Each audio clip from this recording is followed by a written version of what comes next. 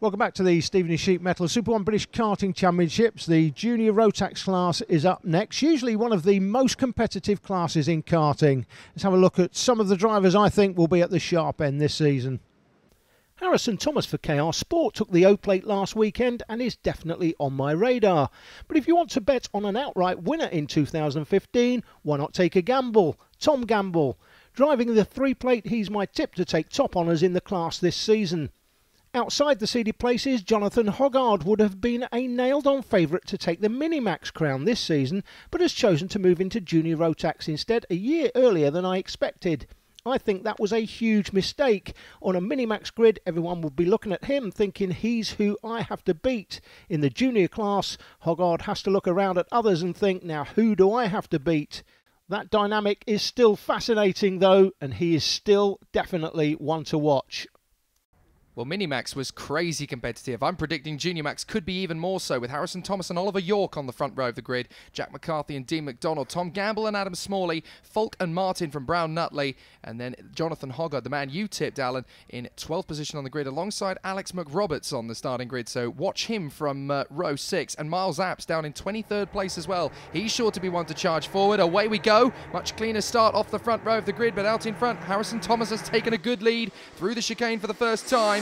Very nicely done as they make their way through. No major dramas so far as they make their way to McCrae's. Is everybody going to get through cleanly? It is a very difficult part of the section. There's loading. Oh, that's Smalley and McDonald. They've come together and there's more contact further back. Pendlebury, Fulton, Davis, and I think Lamport was in amongst that lot as well. It looks like Ben Davis might be in some serious trouble here. I think his kart was very severely damaged on that first start. Let's see if we can have a look at it again, Alan. Classic loading. This is Smalley into the back of McDonald, but look at the pile of carts in behind them. Now they all get away with it, but here come the rest. Pendlebury 29, 56 Lucy Fulton, Ben Davis on the 21 and 39. Daniel Lamport was involved as well. There is Lamport making up a move actually in St John, so he's still running. Yes, indeed. You can see the tyre-shaped hole in the side part of the cart there. The one who got the biggest check into the side there, that was Pendlebury, and that is Ben Davis.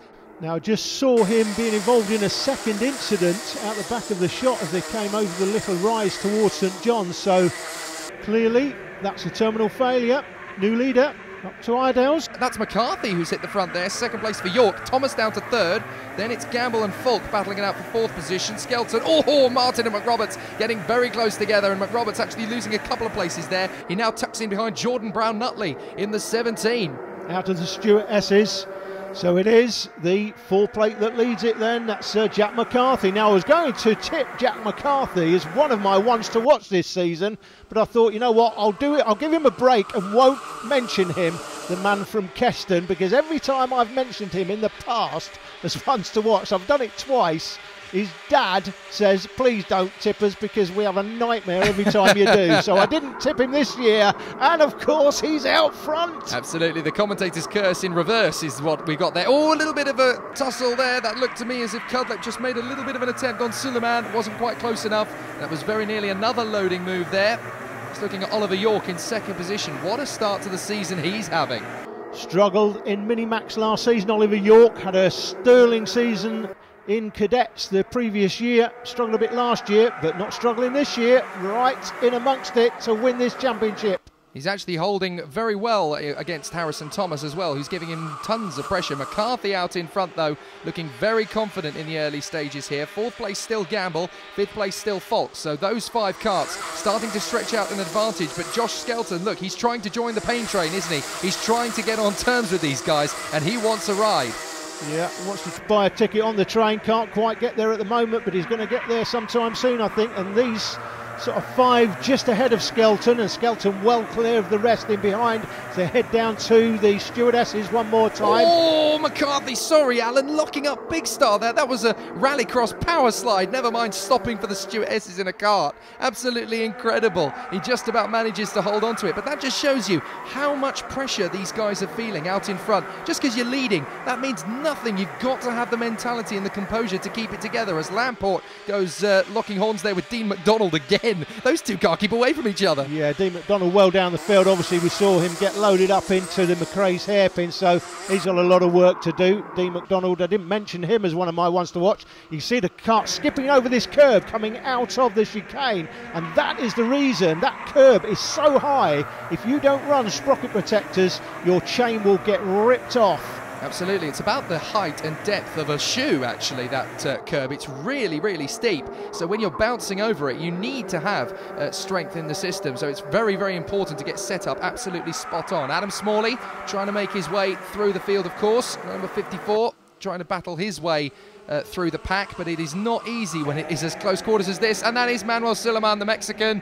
Oh dear, out of the race then at Iredale's, and that is a poor start, unfortunately, for the 2015 season as far as he's concerned. We didn't see what happened to see why he's there, but the battle for the lead has stepped up. Thomas has actually got into second place, and that looks like fourth place man Gamble has been left out to dry. Down to fifth position he's gone, as York defends valiantly, and Fulk has got through into fourth position. Here we go. Sliding through the Stuart S's, Tom Gamble still close enough if good enough, and of course we know that he is, we've said that before. Down to St John's, a right-hander, left-hander, next one here is Sunny Bend, brings you out towards the paddock bend, the final turn, and the two leaders got a little bit of a gap now over the chasing bunch. They'll be trying to push each other away.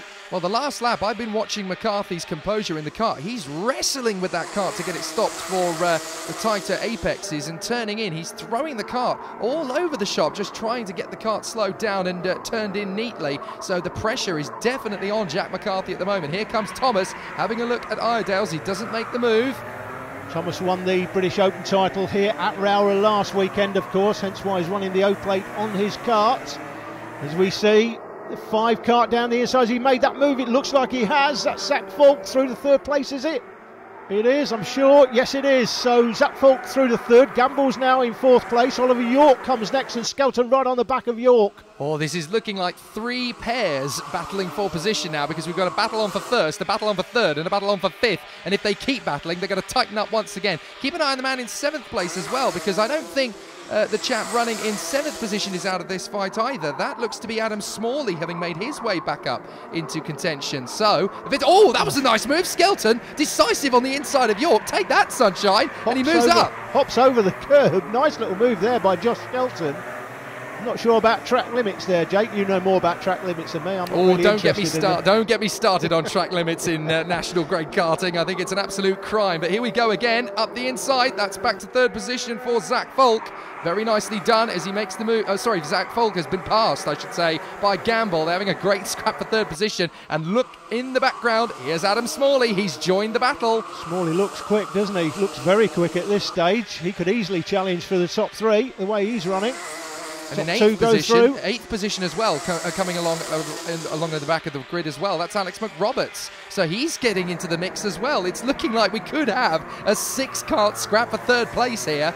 Yeah, McRoberts moved out of Junior TKM last season. I thought that was a bad move for him. We're defending now. We're loading. We're defending. It's getting close into Iredale's once again. And now there's a huge jostle for position as Skelton drops to the back of the queue, down to 7th place. Smalley's made his way through. It's Gamble from Fulk, York. Then it is Smalley. And at the back of this train is Skelton. It is so tense for third position. And this is only for third position.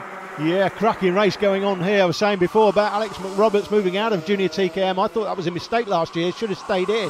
So I thought he would have been a real big runner in the Junior TKM Championship. Chose to move into the Rotax classes. He's going well today, though. How about this? Tom Gamble has obviously decided to surrender his battle for victory. He's defending at this stage, and there's a little bit of a tap there. That's gone him wide and through. Runs him wide. Now, if that's been seen, he will get penalised for that, Zach Fulk. But if it's been seen, that's a very canny little tap. And York now goes up the inside, and Gamble's losing places in a hurry. Smalley's through, Skelton's through, and it's not going to be too long before McRoberts gets through. Now, this is that little tap. Now, this is clever if you get away with it, but it's not if you get seen. Here's a little tap, bang, just enough, lifts his rear wheels off the ground. That unsettles his kart, and Zach Fulk says, thank you very much, up the inside, I'll take that place. Now, if the clerk sees that, he has to penalise in 5th place. That's the mandatory minimum penalty for contact. Oh, there's more contact. Oliver York, it looked as if he just got on the inside of Smalley and Skelton and shoved them a little bit wide there.